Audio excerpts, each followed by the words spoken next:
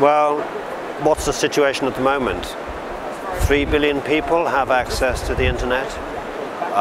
The IGF is about to produce a document that sets out the kind of policy options that can be considered to bringing more people online. So we're calling it the next billion document, and that I think can be built on in future to achieve even more access for the next 2 to 3 billion people.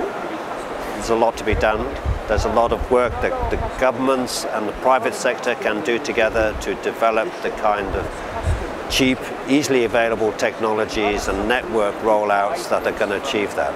And there are a lot of other issues involved as well. Light touch regulation, working with the industry, the communications industry, to ensure that the networks are reaching out to all communities.